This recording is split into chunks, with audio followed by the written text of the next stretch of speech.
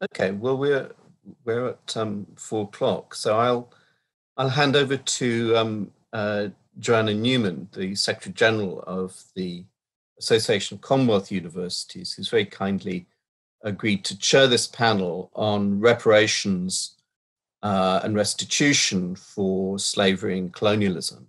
Joanna, thank you. Thank you very much, Philip, and it's a great honour to chair this session.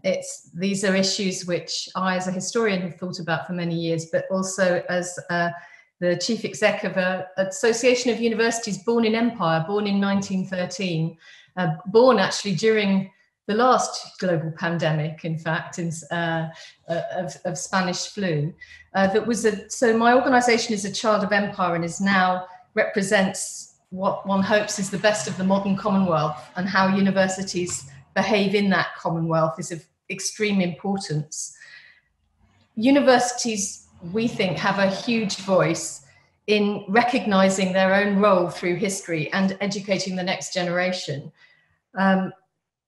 and to address both historic wrongs, but also current huge inequalities, not least exposed by COVID. The ACU has a Peace and Reconciliation Network, which recently had a conference at Stellenbosch University looking at the role of arts in addressing historic trauma. And it's a network that addresses a wide range of issues, from how universities can work with Indigenous students and communities through to reparations and addressing historic wrongs.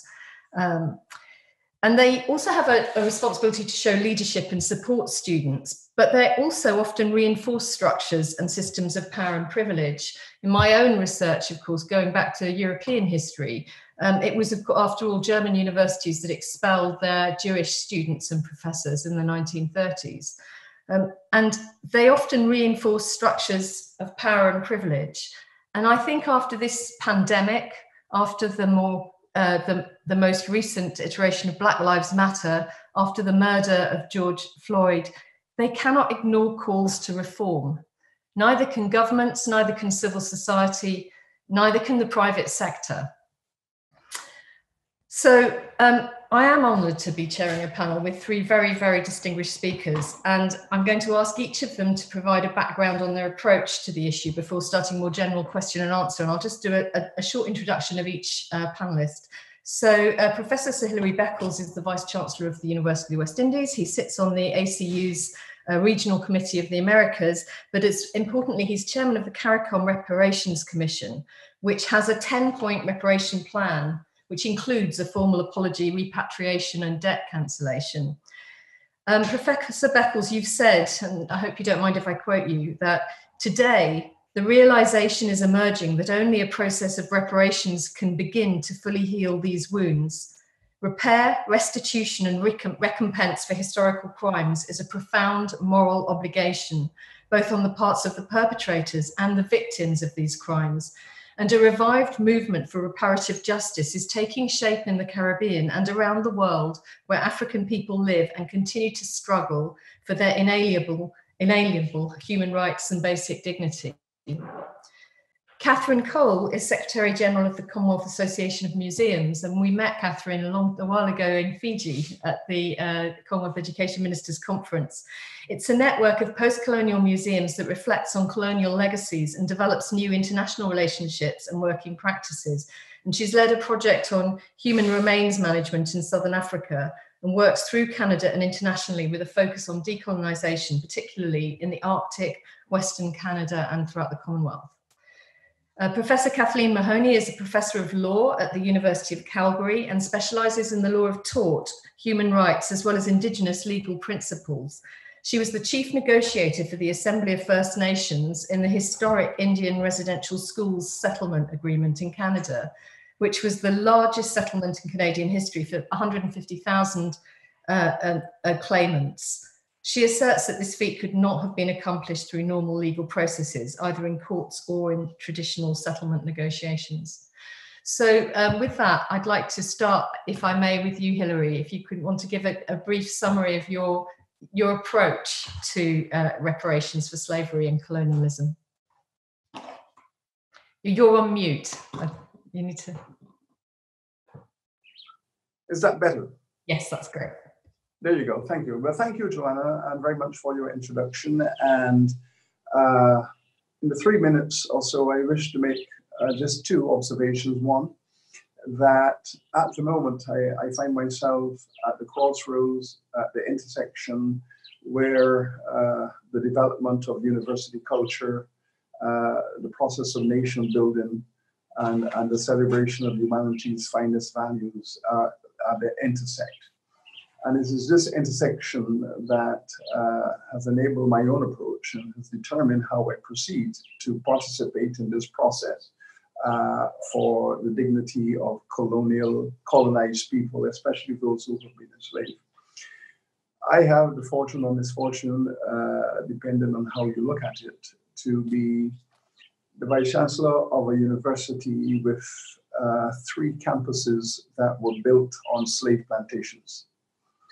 So the campuses themselves physically emerge on lands that were hitherto used as plantations with a slave base.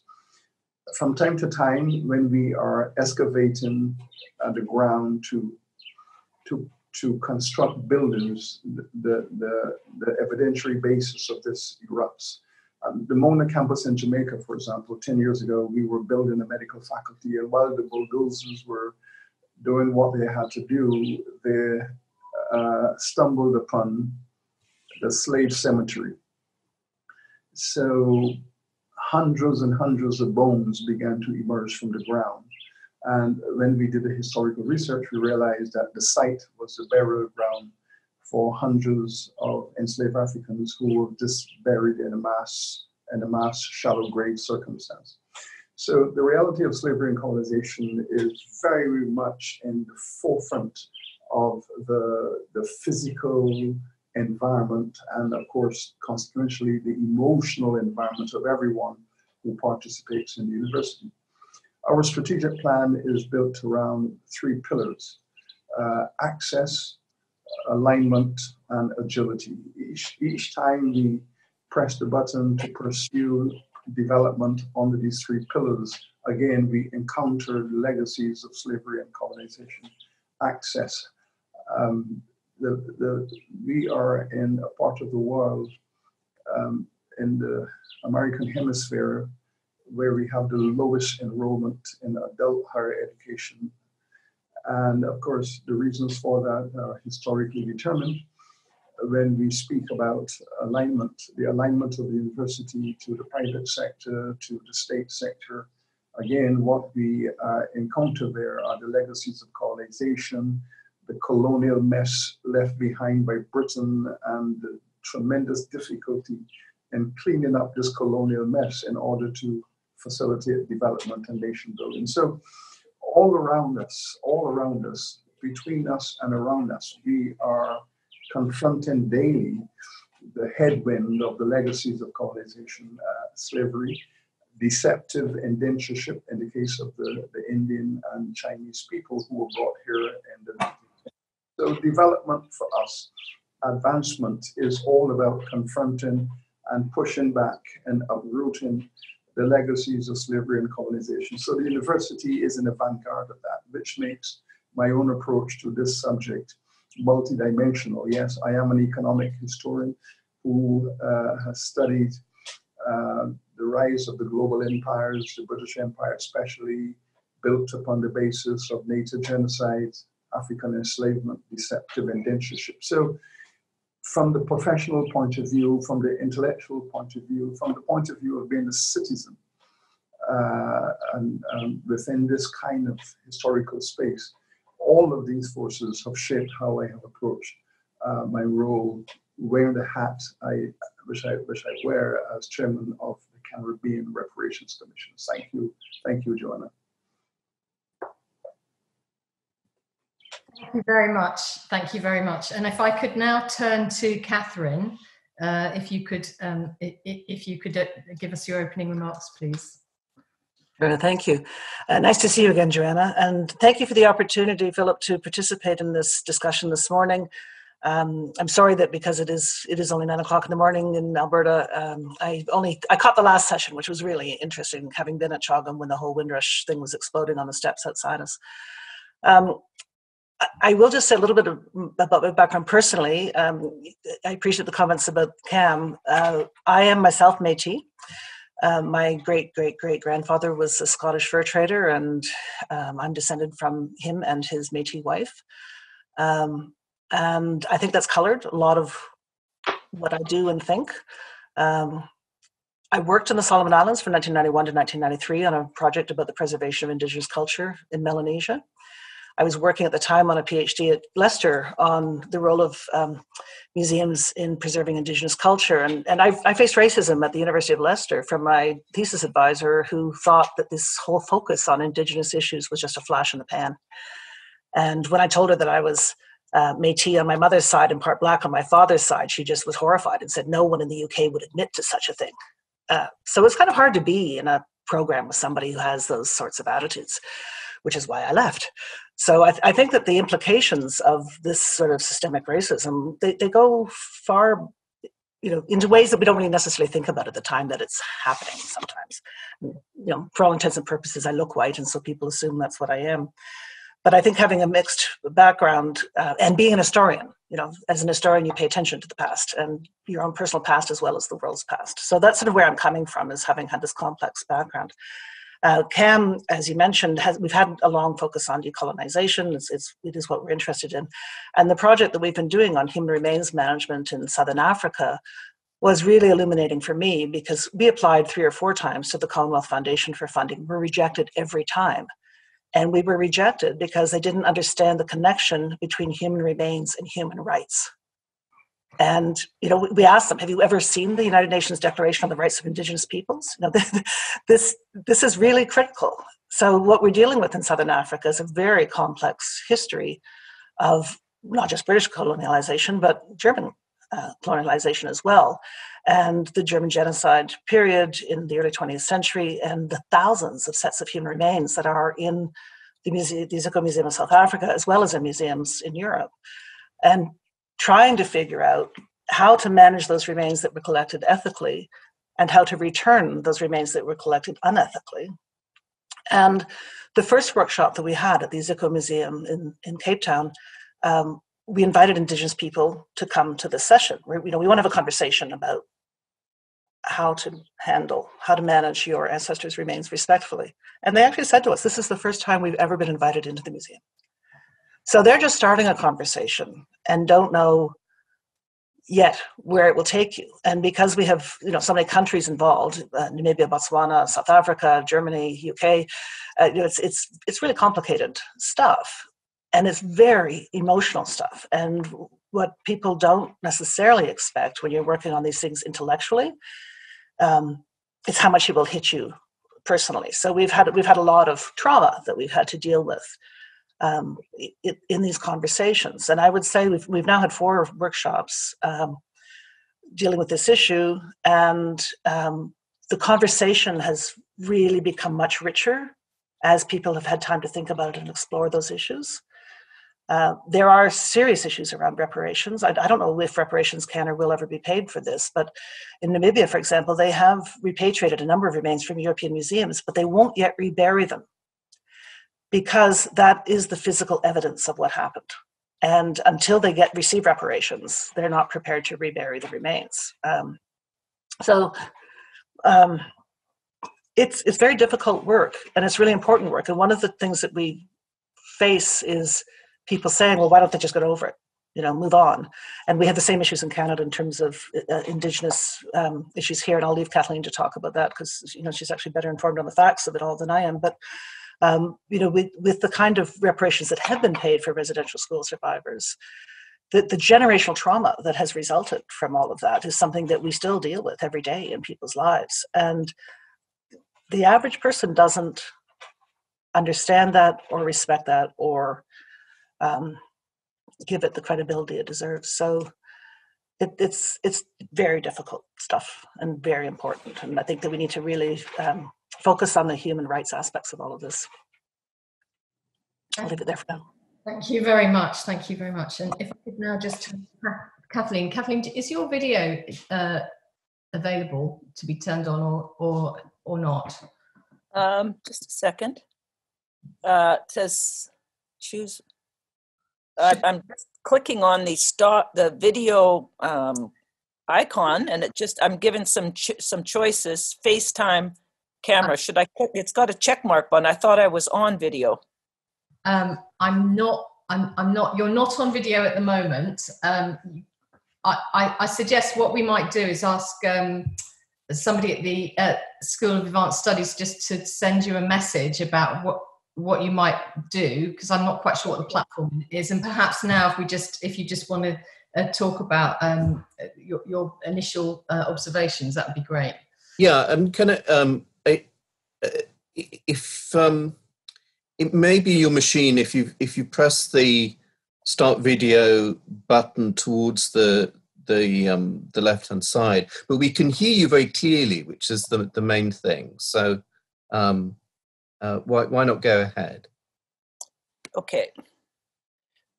All right. I think I'm just going to go ahead and I'll play with it a little bit when somebody else is talking rather than myself. All right. Thank you so much. It's a real honor to be participating in this panel. And I know it's going to be fascinating to hear all of the speakers as we go forward. My position or my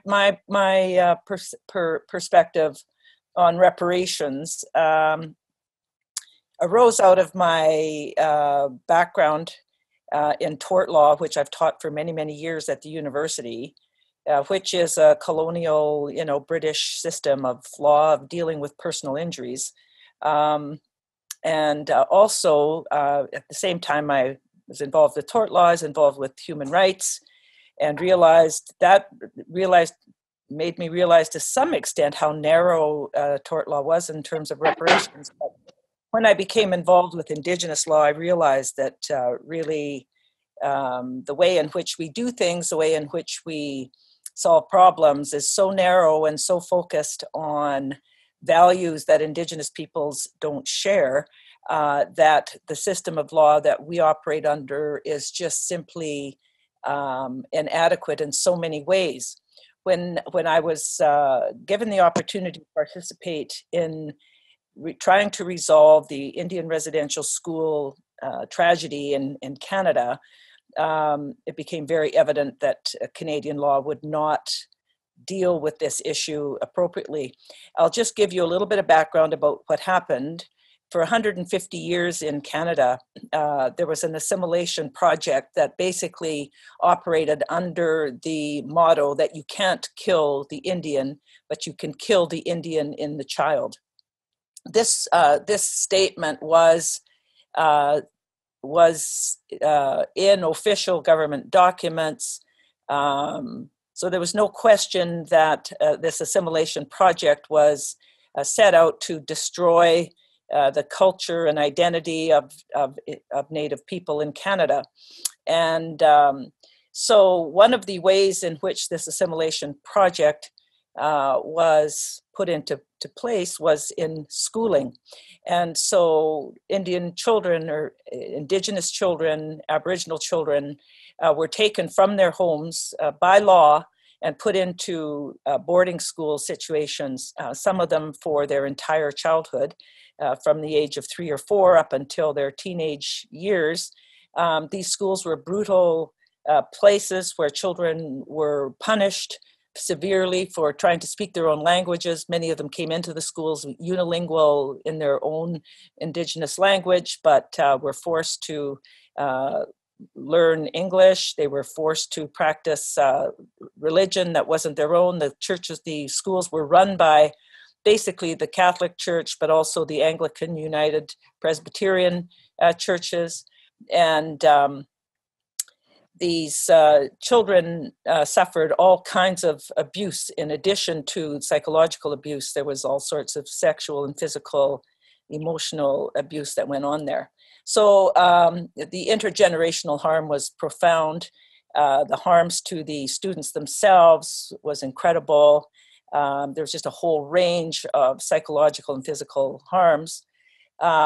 So Canada had never really come to grips with this problem. It was hidden. It wasn't written up in any school textbooks. Most non-Indigenous Canadians knew nothing about it. And if they did, it was very superficial knowledge. So it came as kind of a shock to a lot of Canadians when this hit the news and the mass media that this had gone on. But it became apparent that some other way of resolving it had to develop. Now, it was an interesting set of leverages that put this issue on the forefront, because obviously government did not want to deal with it, but some courageous Indigenous people came to the courts, even though that solution would not deal with what they were interested in dealing with, but it created pressure on the courts. There was something like 12,000 cases in court, which was bringing the court system to a grinding halt, and in many jurisdictions. And so government was forced to start talking about how they could settle this out of court. So the AFN engaged myself and others, but we were led by the national chief, Phil Fontaine, who is an incredible national leader of Indigenous people. And we launched into a consultation project from coast to coast to coast to talk to victims, survivors as they prefer to be called, and their families and elders and others, and heard from them what they wanted. What they wanted was not anything the legal system could deliver. Basically, they wanted healing. They wanted an opportunity to tell their stories and be believed. They wanted equality. They wanted commemoration for those who had passed away. They wanted intergenerational healing remedies. And there was compensation, but what's really interesting is when you go through the transcripts of these consultation sessions, compensation was there because many of these people are extremely poor, most of them are, but it wasn't a priority. The priorities were restoring their languages and culture, being able to tell their story, healing, and commemorating and making sure this would never happen again. So based on those principles, we formed a team basically made up of mostly non-lawyers, but survivors or children of survivors, and shocked to the legal system because 80 other lawyers were around the negotiating table, and we came in without the, Bay Street or, big firm lawyers and personal injury around the table, but rather a gender balanced, predominantly Indigenous group of people who were largely non-lawyers, and we were able to take over the negotiations and come up with a very multifaceted package of reparations, which essentially addressed the existential crisis in Canada that the non-Indigenous people were feeling by having a nationwide truth commission, by having apology from the Prime Minister in the House of Commons, and for the first time in our history, Indigenous peoples on the floor of the House to receive that apology. Well, by the way, it's on YouTube if anybody wants to see it. It's quite dramatic. To have a package of reparations for both the generalized loss of language and culture in terms of dollars, as well as individual compensation for those who had individually been abused sexually, physically, or otherwise. So the package itself in monetary terms was worth over now that's just winding down, all costs in, not administrative costs, but cost or compensation going out to survivors is over $6 billion.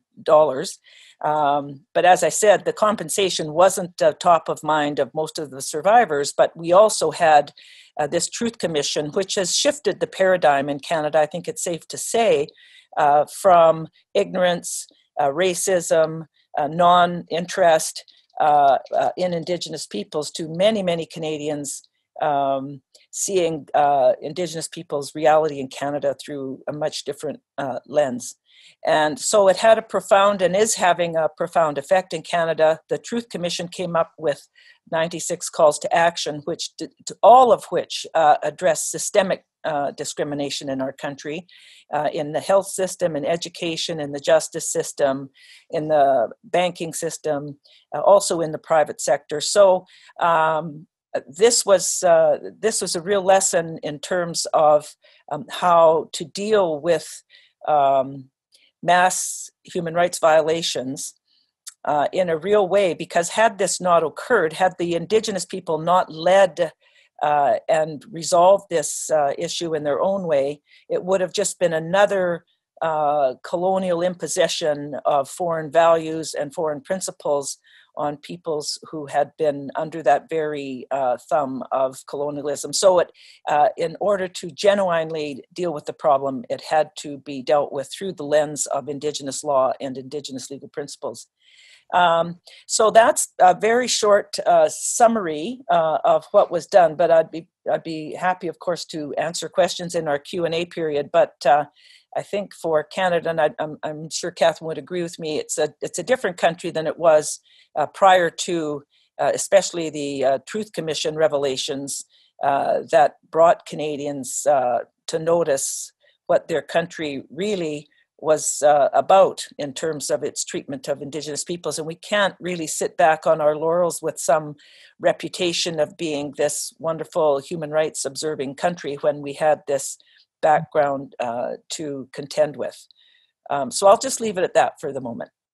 Thank you very much. And thank you for all three contributions. And thread through this in a way, in thinking about how the Commonwealth itself as an intergovernmental organisation, what role the Commonwealth has to play, what role do you think it might have to play in terms of addressing these issues? If you think about Canada, New Zealand, South Africa, Rwanda, if you think about these different peace and reconciliation processes and legal processes, but also educational experiences, you've all touched on it, on the importance of education and the importance of healing. So I wanted to ask you a two-part question. First of all, the role of the Commonwealth. Do you think it should be doing more? But also, if you tie into that, for example, the recent Roads Must Fall, the result of the recent Roads Must Fall, what is the distinction, do you think, between acknowledging the past and monumentalizing it or heroizing it? Because, you know, monuments can also be educationally instructive. There are, for example, going back to my own background in Germany, many monuments to the murdered millions during the Holocaust. There is, interestingly, no monuments to slavery in the United Kingdom. So where does this, what role do Commonwealth governments have in educating and in learning from each other? And should they be doing more? And what is the distinction that you see between acknowledging the past and monumentalizing it? I think if I could go maybe to Catherine first. Sure, thank you very much. That's such a great question. CAM actually was probably the last international organization to hold a museums conference this year. We met in Cape Town from the 9th to the 13th of March and got out of Cape Town the day before the country shut down. But one of the things we did there was to write a declaration to the International Council of Museums and to the Commonwealth and to ourselves as members of the Museums Association. And one of the recommendations in there is that the UK government needs to start, and the Commonwealth need to start taking the whole issue of repatriation, restitution, reconciliation seriously. We need to look at the decolonization of museums as institutions. And of course, museums throughout the Commonwealth were set up largely by colonial powers. And so we're left with that legacy in all, all aspects of life. So we want to be reinventing the museum as being institutions that are for the benefit of contemporary societies rather than simply historical societies. So that's the role of the Commonwealth. I mean, France and Germany have recently done projects about the whole question of repatriation, restitution, and The Commonwealth hasn't, the UK has not. So we need to look at that question. In terms of memorialization, I've been watching what's been happening the last month in particular really carefully with the number of monuments that are being torn down. As an historian and an arts lover, it's hard to see works of art being destroyed on the one hand. And it's hard to miss that learning opportunity to talk about who these people were and to recontextualize the monuments and to recontextualize the sites. So we've had the same issue with residential schools in Canada, where there's a division. Some people want to preserve the residential schools as museums or as historic sites or as monuments to what happened, and other people want to and have burned them down, right? So this is something that goes on and has gone on for a long time. In fact, one of the statues, I don't remember which one now, but that was taken down recently, people were saying, well, now we should put it in a museum. So you're taking that out of the public sphere, where monuments are, free and available and people see them every day, and put them into a museum where people have to go to them and look at them and have them recontextualized. I honestly don't know which is the best approach. I don't think we can leave them as they are, obviously, and we need to start building more monuments to people on the other side of all of this, for sure, because too much of it is too quiet and we don't see it.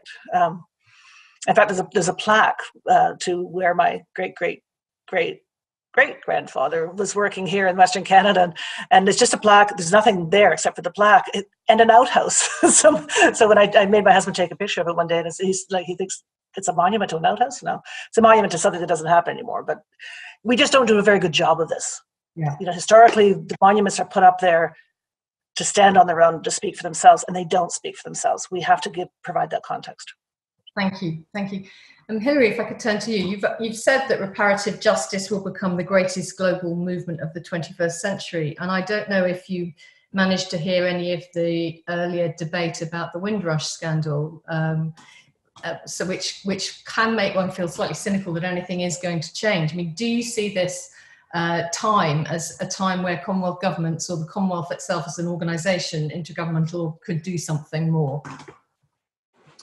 Thank you, Joanna. Well, first of all, let me say that I am a Windrush baby, so I fully understand that conversation. I was taken to the UK from the Caribbean when I was 13 years old as part of that Windrush migration. So even then, when I departed Barbados and found myself in Birmingham, England, and looked around Birmingham as a teenager and saw the names and the monuments in the city of Birmingham that reminded me of home, because these were the same people who owned the slave plantations in Barbados. So there I was growing up in Barbados among the sugar plantations with names and recognitions of individuals. And I traveled across the Atlantic to Birmingham City and found the same people, the same names, who owned the place I had just come from. So for me, that was an early wake-up call as a teenager. But in the context of the Commonwealth, clearly the Commonwealth is built upon the infrastructure of the British Empire. And the infrastructure of the British Empire is built upon native genocide, slavery, and colonization. So the Commonwealth as we know it today erupted or emerged on the foundations of these crimes against humanity, and therefore cannot escape responsibility for its origins. You can run as far as you wish to go, but you're still attached to your roots. And we need to recognize this, that the Commonwealth has a very important role to play in maintaining its own integrity, its own historical legitimacy. And going into the future, which is being redefined, it has to redefine its operations, and it has to take decisions, because it must not only be an excellent institution, which it tries to be, it also has to be an ethical institution. And it cannot escape participating in the adjudication around the moral and legal issues that has given rise to it. In respect to the rules issue, this is a conversation that has taken place globally around monuments, as you have said. When the Colston monument was taken down in Bristol, and by the way, I was in Bristol 6 months earlier, meeting with the Vice-Chancellor of Bristol University and discussing the roots of Bristol as a major British institution with its Caribbean roots around Colston. I mean, Colston made his fortune selling Africans to Barbados. And in Barbados, the second city on the island, Barbados was the first major British slave market. And the second city on the island was called Little Bristol. And Little Bristol was the town where Colston had established his mercantile base. And he was responsible for importing over 10,000 enslaved Africans to the island, and Little Bristol was there. And I said to the Vice-Chancellor, well, you are the main university in Big Bristol. In Barbados, there is Little Bristol, and they are linked by Colston, whose monument has just taken down. What does this mean for Bristol University that has drank from the well of slavery in Little Bristol? And I left that conversation there. I spoke in the city.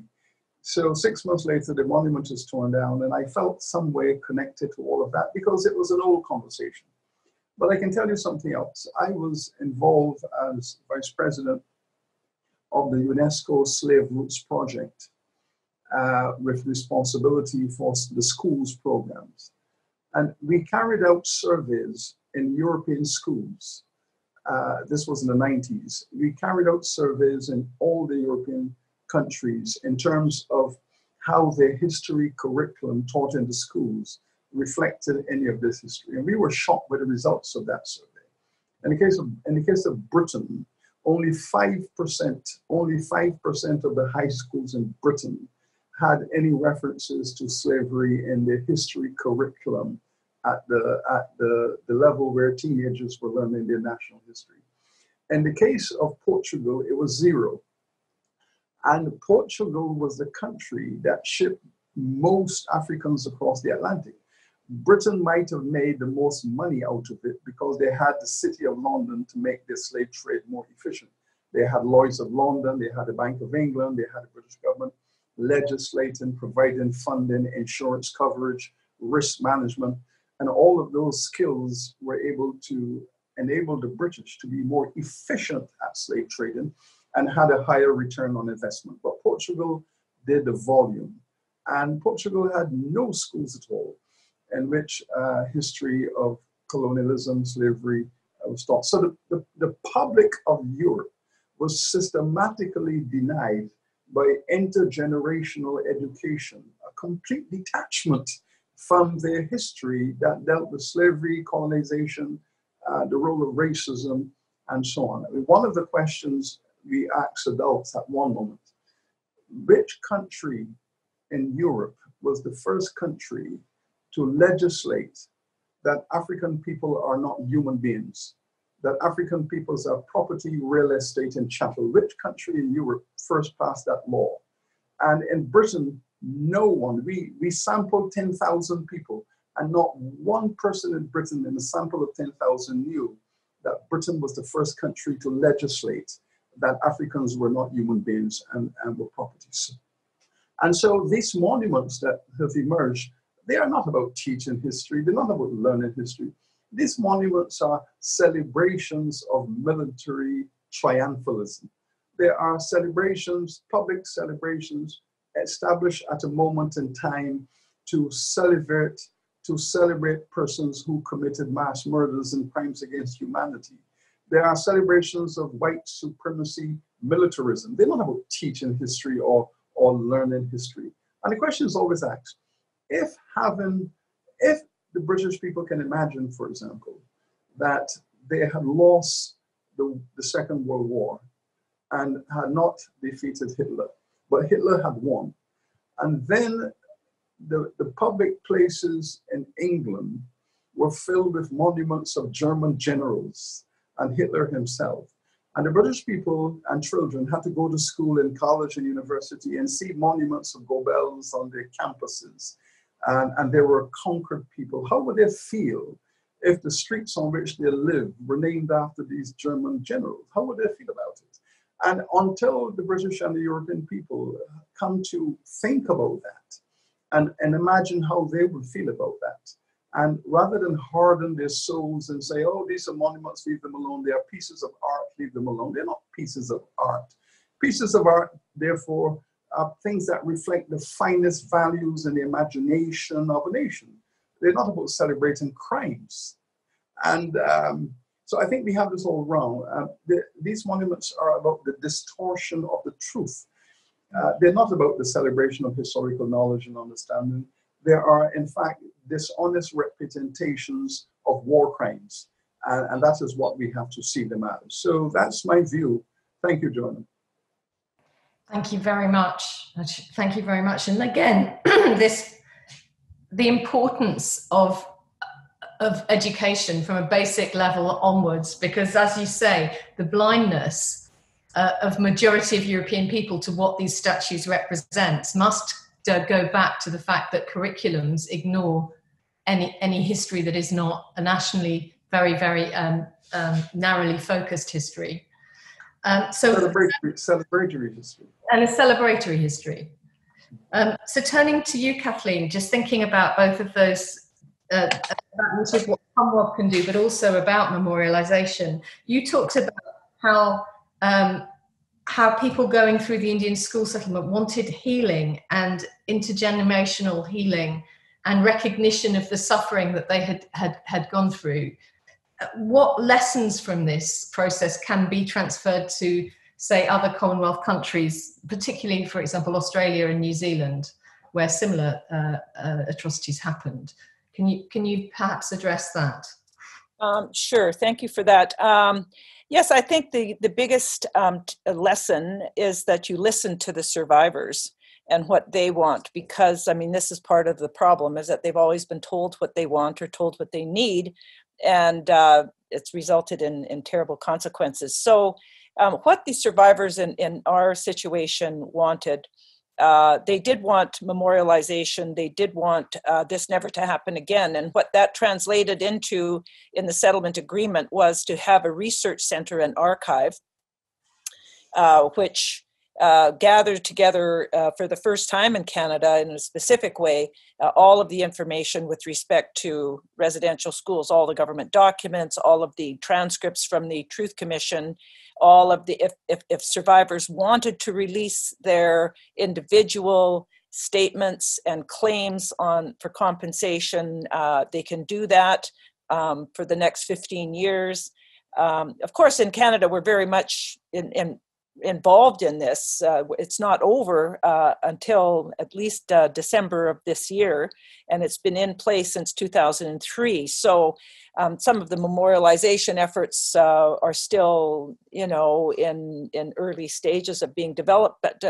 But one of the memorializations that has taken effect that's been quite well received by the survivors is the House of Commons created a stained glass window in its rotunda, which has in the form of stained glass the history, the development of the country, and so there's a panel now devoted to residential schools, which would have been unheard of.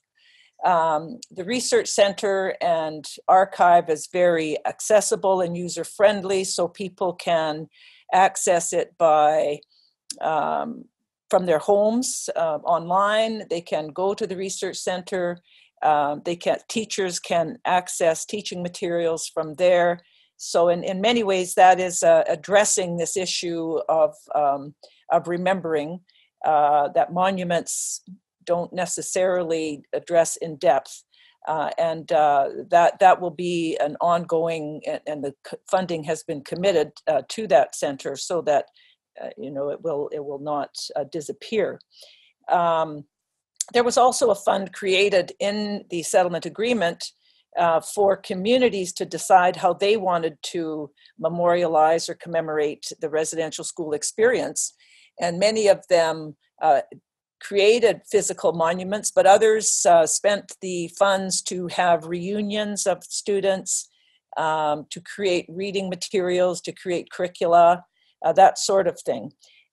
So I would agree with everybody who's talked so far about education. We saw that as absolutely fundamental to memorializing what happened and creating understanding and future protections against the rabid racism that has been used against Indigenous people. That's not to say that still doesn't exist in Canada, it does. But we're on a different path in terms of recognizing it and learning about it. So in my view, other Commonwealth countries could look at the Canadian settlement, look at what the survivors themselves stated what they wanted and how that has materialized into a variety of different ways of dealing with the memory and the reality of their situation. And of course, the effects of residential schools are very obvious today in Canada. I mean, the Indigenous people are the poorest people. They have the lowest life expectancy rate. They have the highest numbers in prisons. They have the largest percentages of substance abuse issues. All of those problems today can be traced back to largely the residential school experience and the racism associated with that. So I think the Commonwealth countries, many of whom have had the similar experiences, obviously Australia and New Zealand, but I don't think that leaves others out. That should be considering the same issues, but the fundamental position I would state would be to consult with the survivors and find out what they want and how they want to best represent what happened and have it memorialized. Thank you very much. And it just reminds me of what you said slightly earlier. I mean, two very powerful statements. One from Hilary on the statues are really celebrating, representing war crimes. And also, and what you said about how you was actually enshrined in documents. You can't kill the Indian, but you can kill the Indian in the child. Very, very striking. So if we go think still about education, how do you view the relationship between reparations and the movement to decolonize and reform universities? If we take it to go beyond the curriculum to the actual experience of a university and the impact of a university on a society, and on which includes, of course, primary schools, secondary schools, curriculum, teaching, etc. How do you see that relationship developing? I'll go to Hilary first on that, please. Thank you, Joanna. It is not my style to draw reference to my own experience, but a conversation such as this might require such an approach. 6 years ago, when I was invited to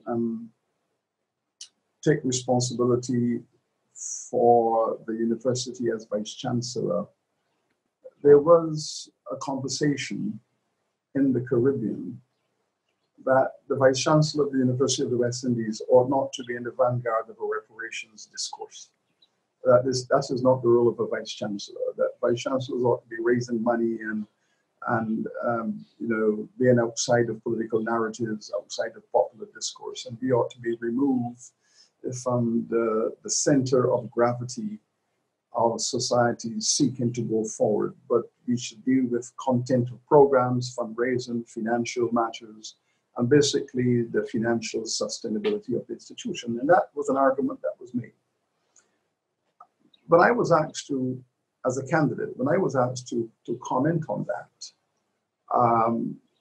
I recall making the statement that the University of the West Indies emerged out of the popular rebellion of the 1930s, where the Caribbean workers' movement called for decolonization, the end of empire, and promoted the construct of nationhood and nation building. And out of that mass revolt of the 30s, and the British, of course, would have done what they normally do. You set up a commission of inquiry. And so a commission of inquiry was established to find out why it was that the Caribbean folks were revolting against the empire.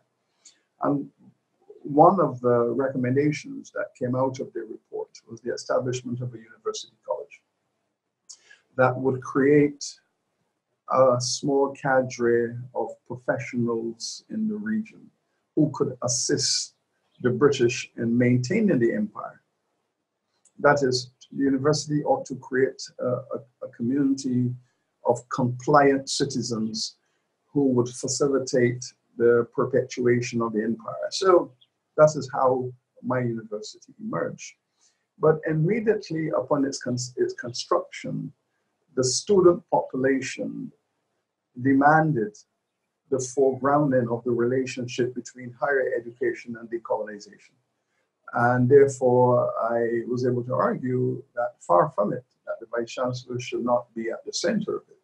The Vice-Chancellor should be the leader of this movement, because the purpose of education is to expand the imagination and consciousness of young people, of younger generations, to expose them to the historical truth, to enable them to see their future in just and ethical ways, and contribute towards humanity at its finest.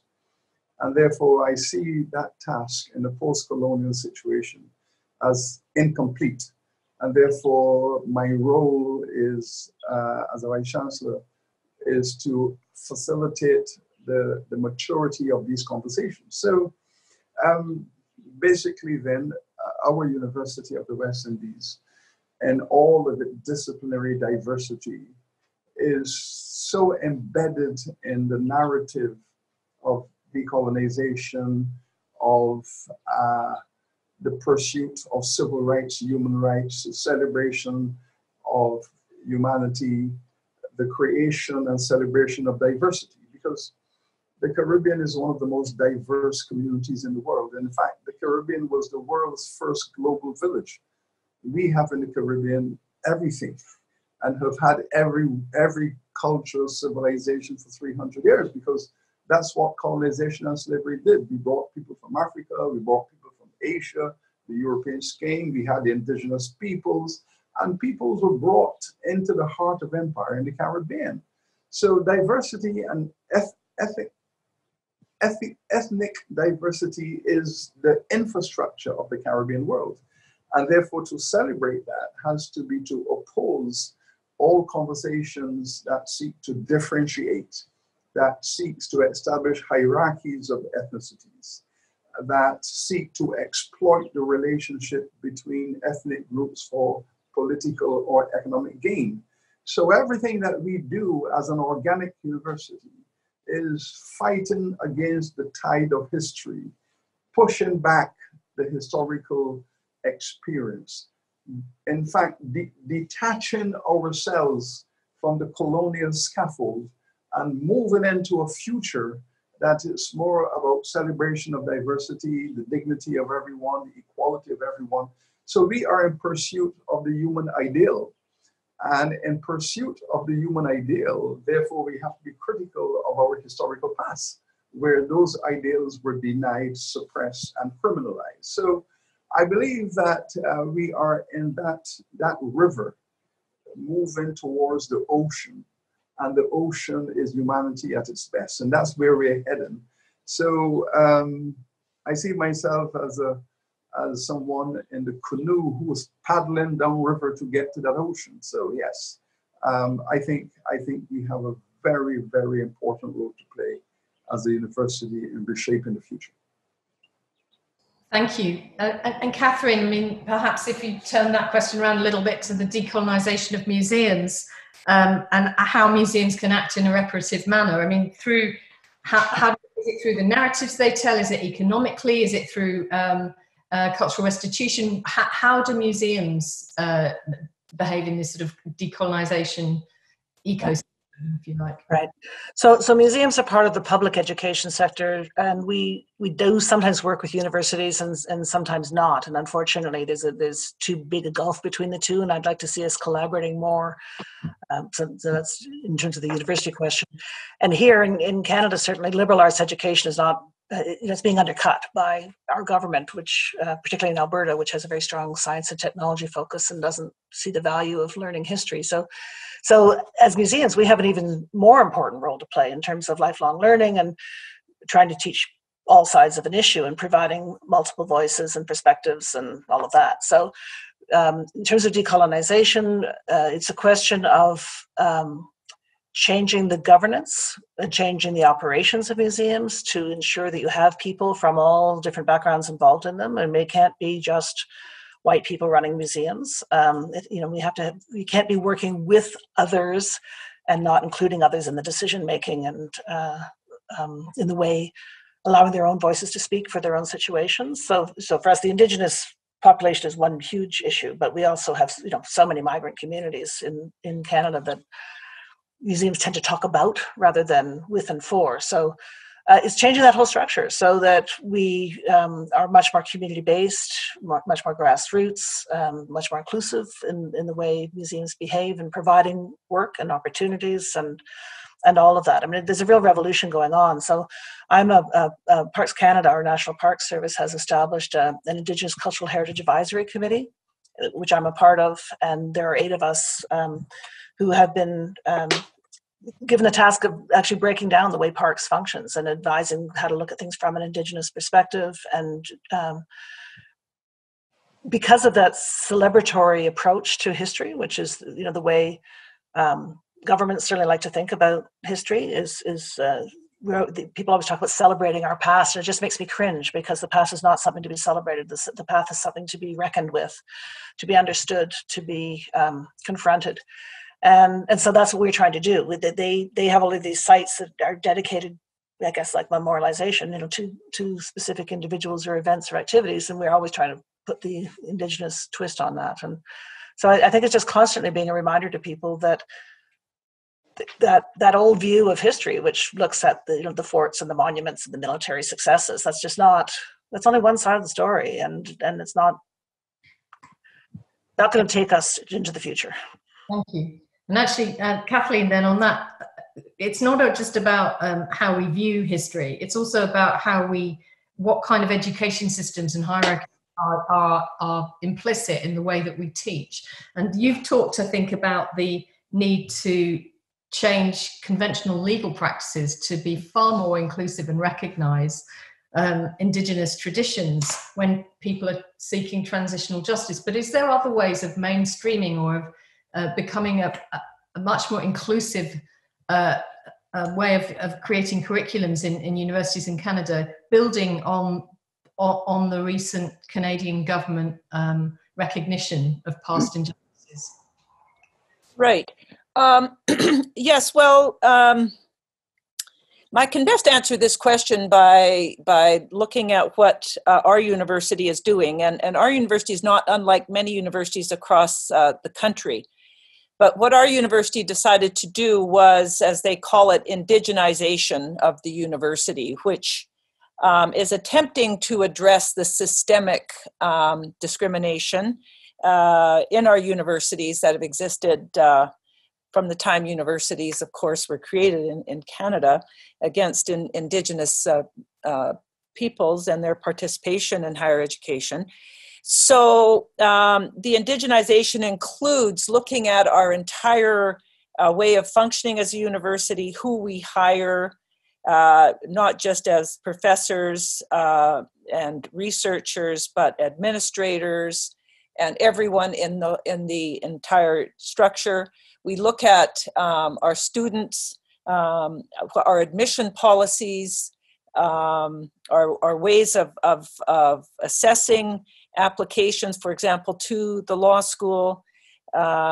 We look at curriculum, of course. And so this indigenization project is intended to try to get to the heart of the systems that have worked for so many years against not just Indigenous peoples, all minorities, but our focus after the Truth Commission calls to action has been on Indigenous peoples. Now, myself, I teach in the law school a couple of courses. I teach Indigenous law and I teach Indigenous legal theory. It attracts usually students, it attracts Indigenous students, of course, and it attracts students who probably are well on the way to understanding the need and the reality of discrimination in Canada. My concern is that There's still seminar courses. They're not mainstream.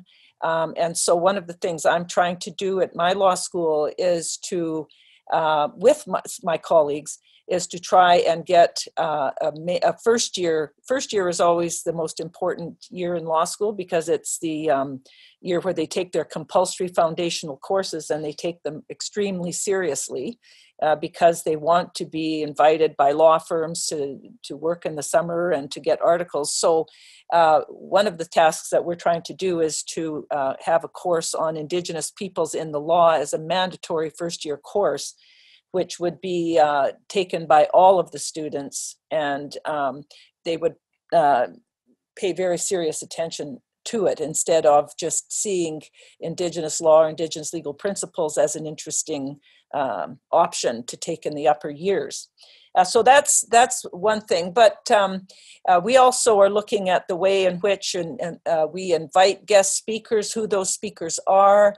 When Indigenous people come to campus, that they're treated in a way that reflects Indigenous culture. For example, if you invite an elder to the class or somebody to come and talk to the law students, they're presented with tobacco, which is a traditional way of honoring and respecting an elder. The students will or faculty will acknowledge the fact that that the university sits on Indigenous land and territories and so on. So, and that sounds trivial perhaps to some, but when it's seen as an entire package, the idea here is to make the university a more comfortable place for Indigenous students to study, to welcome Indigenous students to apply in the first place, to look at the curriculum seriously and to see that from a legal perspective that our legal system is not the end-all and the be-all by any means, that it is very deficient when it comes to recognizing other legal systems.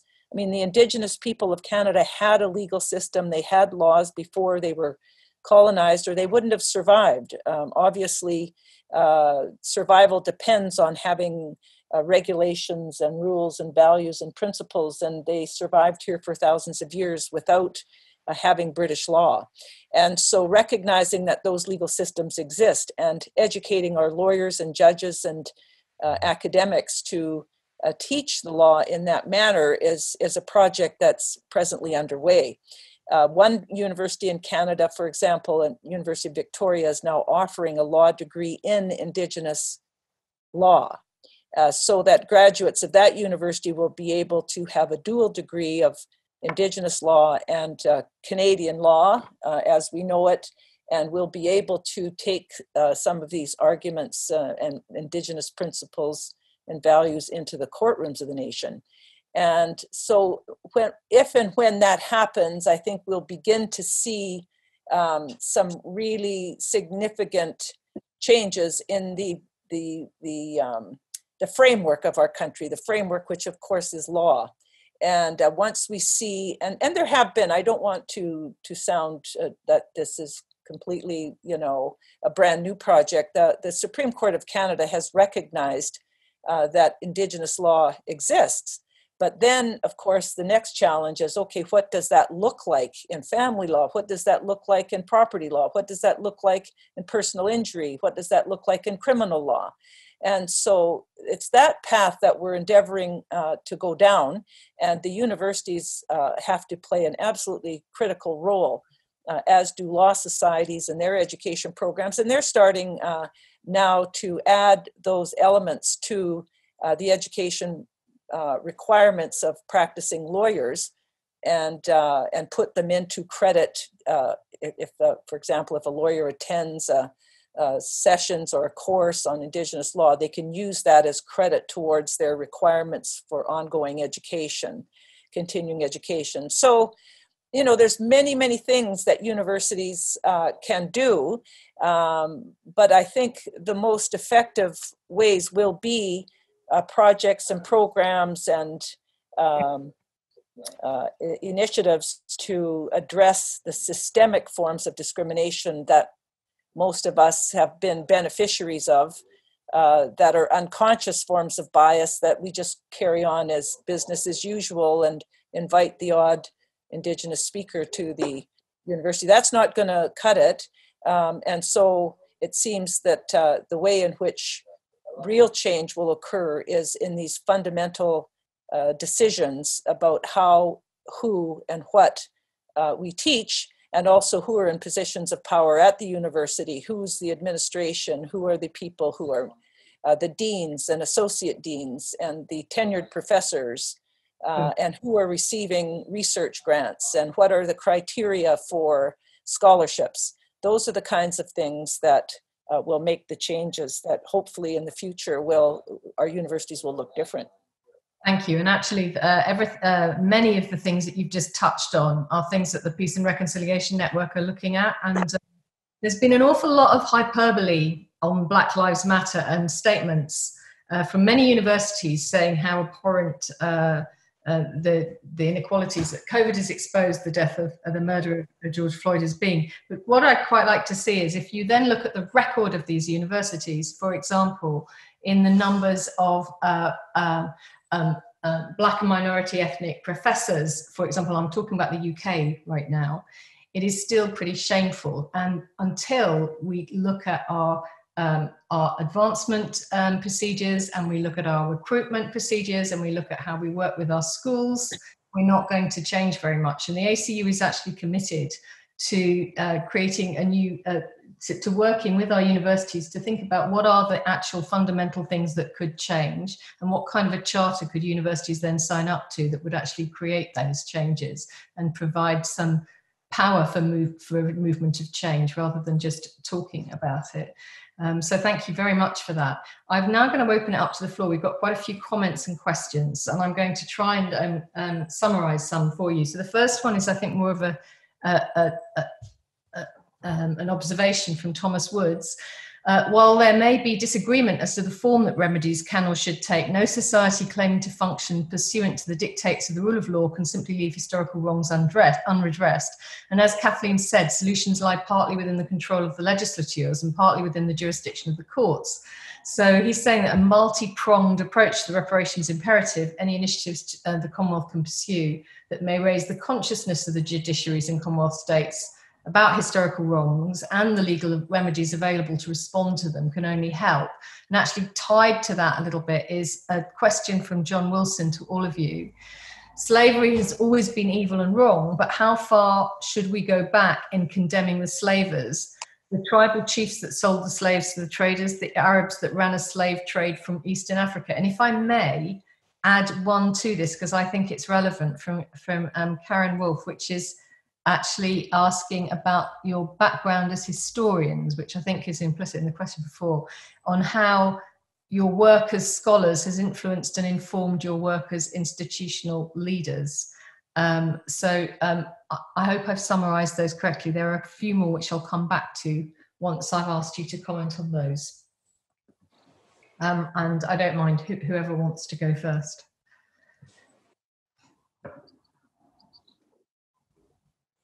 Oh, okay. Maybe I should have a first crack at that. 15 years ago, when I was the provost at the Barbados campus of the UWI, we instituted an Indigenous Peoples Culture. The Indigenous population of the Caribbean had been reduced from 3 million down to less than 50,000. It was a genocidal history, and we have small groups of communities in the remote parts of Dominica and St. Vincent, from a region that was filled with people. And the reason why the Barbados campus took the lead on this project was that when the English arrived in Barbados to colonize it in 1627, and they wrote back to the king to say, "We have planted the flag on the island in your honor, but there are no people on the island. But having surveyed it, there are houses everywhere." So they found an empty island that was filled with houses. because Barbados was one of the most densely populated Native American islands. And the Spanish would raid the island for slaves to go to Mexico to work in the mines, and the Portuguese would raid the island to carry the Indians off to Brazil to work on the plantation. So the island was emptied. So Barbados began its English journey as an empty island with a legacy of genocide. Now, moving that history forward into the present time, and citizens of the island have no idea whatsoever until they visit the museum that this was once a densely populated island filled with houses. The archaeologists have done their work. It's in the museum. It is not part of the public imagination. It's not part of public knowledge. So when we started this project to bring Indigenous peoples out of the reservations into the university, I remember there was a sense of joy and excitement, but it was also trepidation, because the English have said that these Indigenous peoples, who they called Caribs, after the Columbus intervention, the British have said that these Caribs were cannibals. And that had filtered into the global iconography that these native peoples were cannibals. And therefore, we were bringing these people onto the campus. And some of the Black students who were told all through their education that Caribs were cannibals, and there was this silence that we were bringing cannibals onto the campus. It was the most extraordinary thing. We took it for granted that this was nonsense and mythology, but we realized that there was a subliminal fear that we were bringing these cannibals onto the campus, and that we had to monitor this. And therefore, we had to put in place a management system to gradually introduce these Indigenous students into the heartland of the university. You connect that with the fact that the British judiciary has taken a decision that it will not allow cases to come before it in respect of reparatory justice for anything that the government has done or the nation has done before 1950. So therefore, you cannot get a case for reparatory justice into the British courts for any event or process that took place before 1950. Because the legislature has gone into an agreement with the judiciary, the various branches of government, to say that the state shall not be subject to any discourse around crimes committed against humanity before 1950. So the entire slavery, colonization, that entire period is blocked by the judiciary in terms of litigation. That is a political decision to protect the British nation from any legal encounter with its past. And the past is defined by the British intergovernment structure as anything that happened before 1950 is remote past. So there is a definition of the remoteness of the past. Now, clearly that is a very blunt instrument that says, this is not about justice. This is not about ethics and morality. This is about political power. And so the question which is put to you about how remote is remote, well, apparently in Britain, anything before 1950 is very remote and not subject to recuperation. So again, is that a boundary that historians can recognize? Or are we told categorically, all of us in the human rights movement don't even think about it? And because the state has taken the decision that we're okay after 1950. We don't think we have committed any crimes after 1950, but we've committed thousands before, so let us draw the line. What is that all about? I think it would be a very interesting question for the person who has made the question to reflect upon it himself.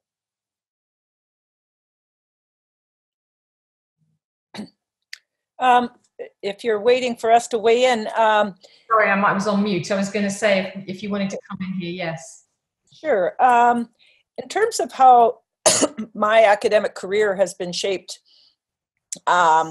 towards activism. I think that being in law, you choose one path or the other, either accepting the norms and principles and understandings of the laws that we have, or taking the critical legal studies path. And that seems to be often the way that law schools break down in terms of activism of their participants. But I was very involved in the early days of my tenure in the women's movement, and looking at the law through the lens of feminism, and understanding that the law was not made for women. And that understanding was profound to me. And it guided a lot of my choices, and certainly in research and writing, and a lot of my activism. From there, it became quite obvious, in my context, that the judiciary is a source of a lot of the issues that we're facing women in their unconscious or conscious bias, gender bias in their decision making.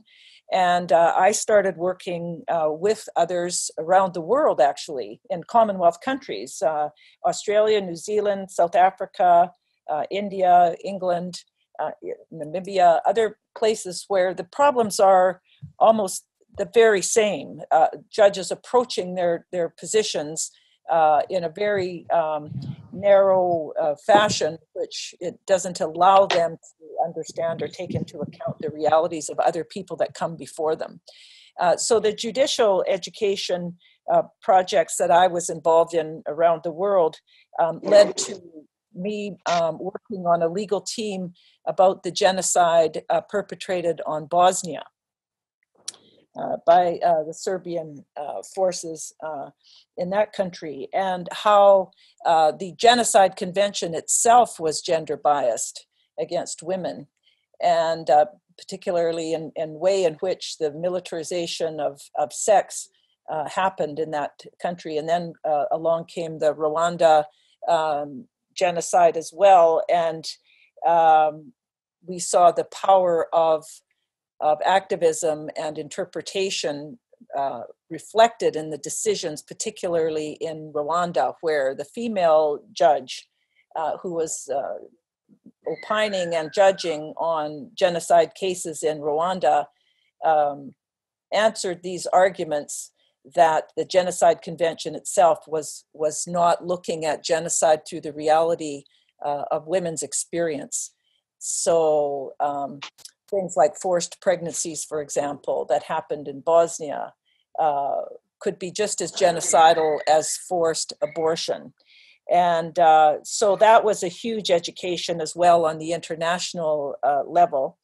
And then, and more recently, my involvement with the Indian Residential School Settlement Agreement and looking at the ways in which this happened and rolled out in Canada over many, many years was so very similar. I could draw upon these experiences to help me understand and help my analysis of the law and the way in which it had managed to cover up and hide these realities from the Canadian population was so profound, and that the answers that were required in order to make change could not be found in our traditional courts and institutions and understandings of legal principles. So, it was a combination in my own personal experience of all of those things that I think took me to the place and enabled me to have the opportunity, frankly,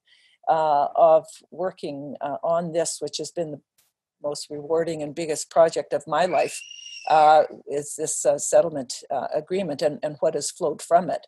So I'm not sure if that was what you wanted us to address in terms of our own activism, but that's the best way that I think I can answer that question at the moment.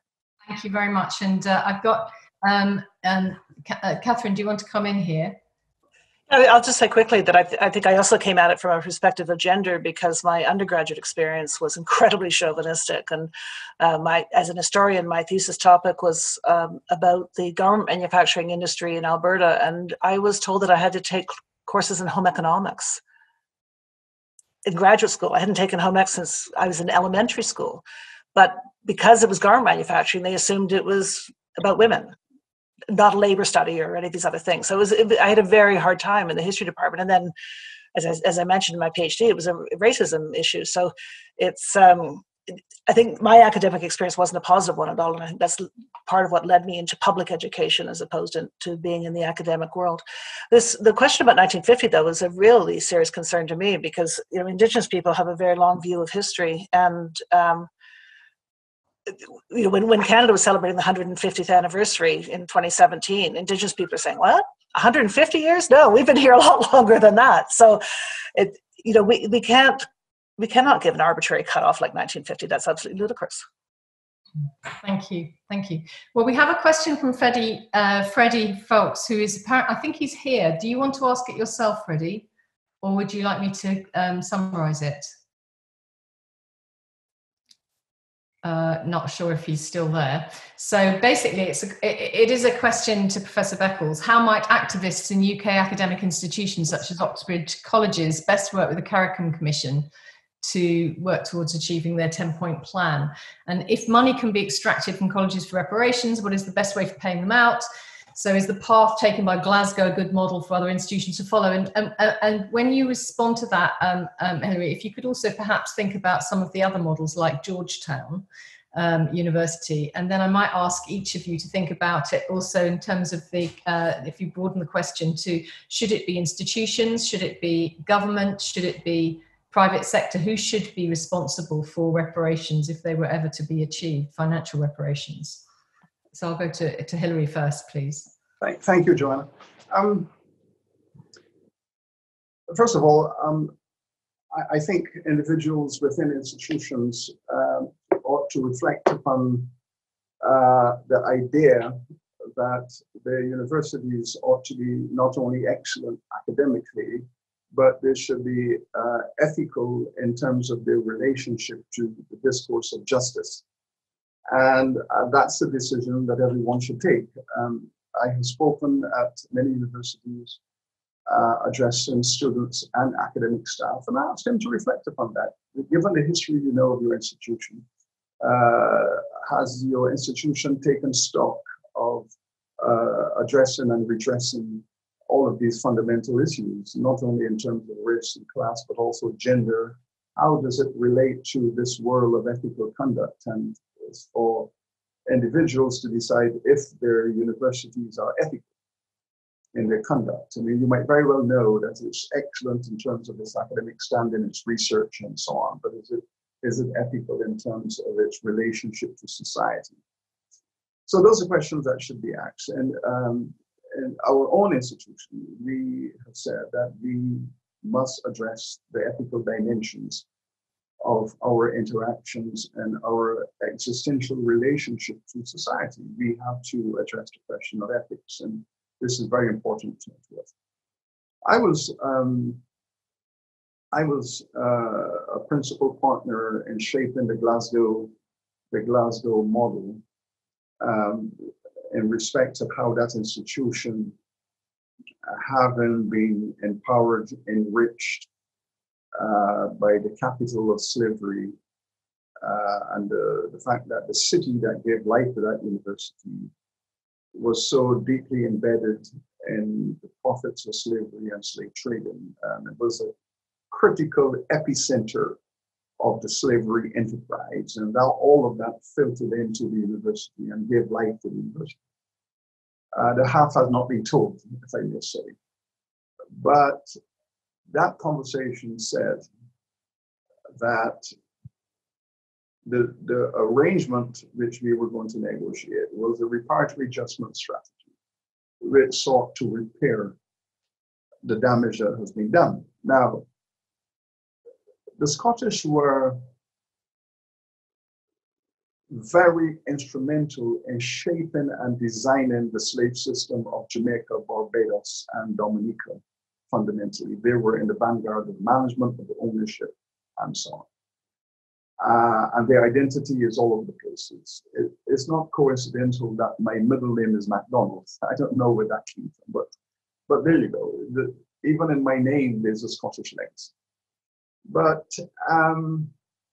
the issue there was to identify a project that could be used as the basis of some kind of atonement. And in the Glasgow case, the two areas or pillars that we thought that Glasgow could make a fundamental contribution to is the area of public health. The Black people in the Caribbean, if you use the marker, Joanna, if you use the marker of chronic diseases, non-communicable chronic diseases, hypertension, type 2 diabetes, and so on, if you use that marker, the Black people in the Caribbean are the sickest people in the world. Now, 60% of all the Black people in the Caribbean over the age of 50 have diabetes or hypertension or both. It is a pandemic of chronic diseases. My own island, Barbados, is classified in the medical fraternity as the amputation capital of the world. More people are losing their limbs in the Caribbean, Barbados especially, and Jamaica as a result of complications from diabetes than per capita than any country in the world. And all of this is connected to the fact that for 300 years, the enslaved and colonized people of the Caribbean were forced to eat salt and sugar every day. It was, you must understand that in the Caribbean, sugar was not just a sweetener. Sugar was a meal. People ate sugar as a meal because that was what we produced. We were the world's largest producers of cane sugar, and we ate sugar as a meal. We snacked on sugar between meals. You had a handful of sugar, you ate sugar. And one of the problems faced with is that there's a tremendous inability to metabolize salt and sugar, thus this pandemic of chronic diseases. Now, all of this is the legacies of slavery and colonization. So the result of the end product of colonization is that you now have these very, very sick people, and their public health has to be addressed. So this is where we have built the Glasgow UWA Reparations project upon the issue of bringing our scientists together to treat with this matter of the public health pandemic. And they have committed to providing the financial resources to enable this to happen. We have the biochemistry, we have the science, we don't have the laboratories. They have the laboratories, we have the scientists. We could get together and we could make this happen. We could find drugs and we could develop a new culture around nutrition for the long run. But in the short term, we have to save lives. We have to save lives.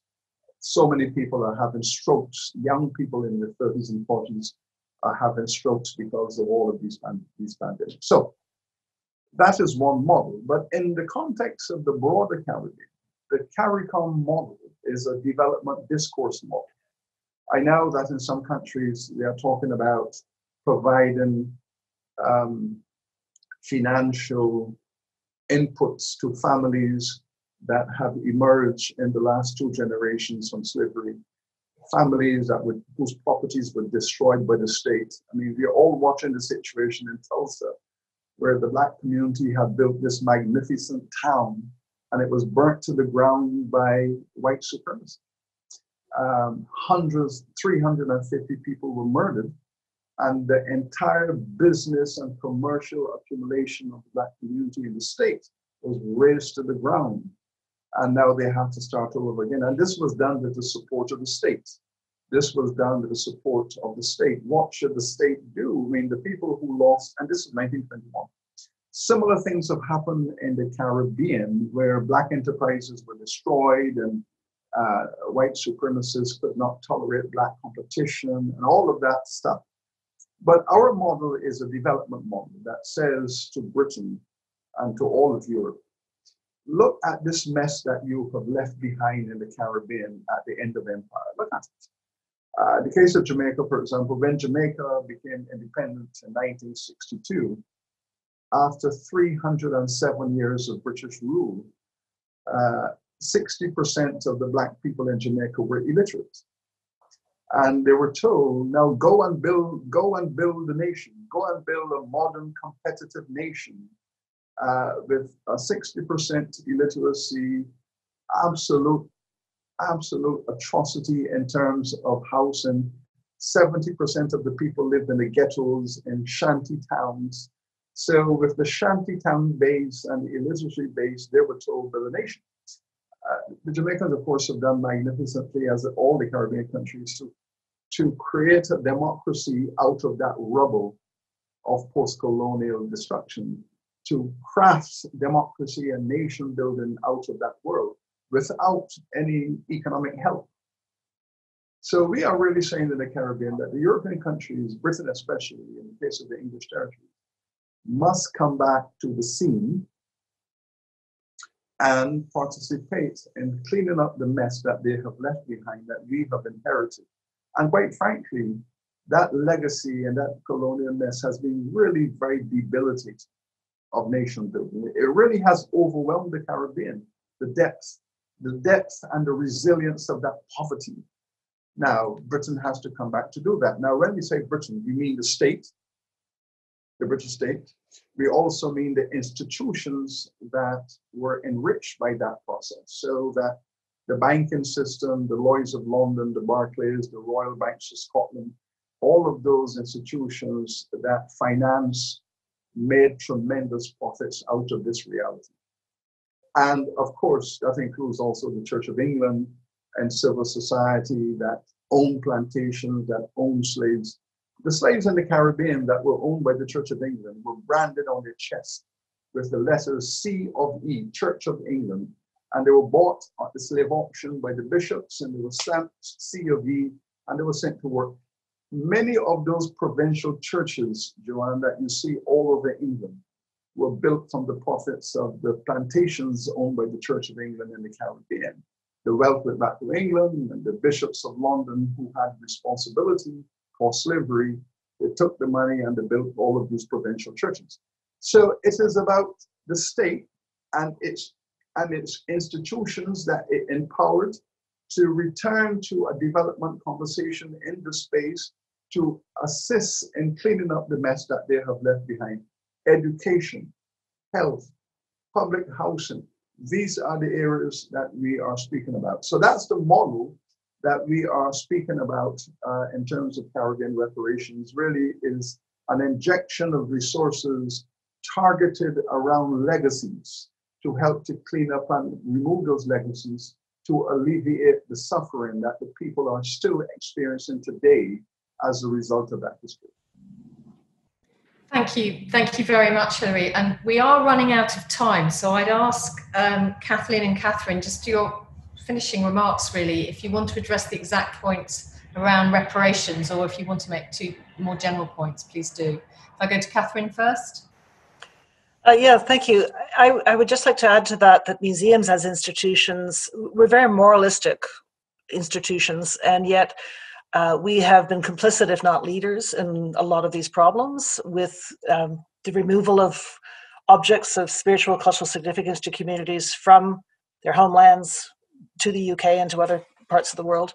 So the whole question of repatriation, restitution, reconciliation, that's a huge aspect of it. And until museums that are in the power positions are ready to have that conversation with us about how to transfer things over, and the argument often is given is, well, you don't have the capacity to look after these things if we gave them back to you, so they're not, or they wouldn't exist at all if we hadn't taken them, those kinds of arguments. So we really need to have a much more serious conversation. We've been working on this for 40 years and frankly not getting as far as we would like. And there've been some major accomplishments in that time, but there's still a long, long way to go. So thank you. Thank you very much. And to Kathleen? Yes, thank you. I just wanted to make the point that, the framework for reparations in Canada is reconciliation. So I think that's a very, very important concept here in Canada. The relationship, it's all about relationships, in particular the relationship between the state and Indigenous peoples. Constitutionally, the federal government took on the responsibility of Indians, as they say in the BNA Act, the British North America Act. And so more than provincial or municipal governments, the state has the responsibility for Indigenous people in Canada. And it was under that power that the residential schools were established. And then, of course, they employed others to do their work for them of assimilation. And in the residential school context, that was the churches. So the churches had to be involved in the whole project of reparations, because it was their actors that often, injured the children physically and mentally and emotionally and so on. So they were co-defendants in this action, and at the negotiation table, they had equal participation with the Indigenous peoples to arrive at reparations. But I think it's important to understand that in Canada, the residential schools was one piece of the assimilation project. There was huge wealth derived from Indigenous lands through theft of lands, through breach of treaty promises, and so on. So today, the biggest cases in courts and the biggest negotiation tables in Canada today are about land claims. And if Canada wants to reconcile with the Indigenous peoples in terms of their relationship, it's understood, widely speaking, that that these land claims have to be resolved. And of course, the wealth in our situation in Canada, we're a natural resource country, oil and gas, timber, hydroelectric power, and so on are our main backbone of our economy. And that economy has been derived from Indigenous lands. And so, although the residential school was one important piece and involved individuals as well as the collectives, the whole issue of land in Canada is paramount. So, and it's the federal government that has either given land away to settlers or stolen land or participated in illegal seizures of land and benefited many private sector organizations, companies, individuals.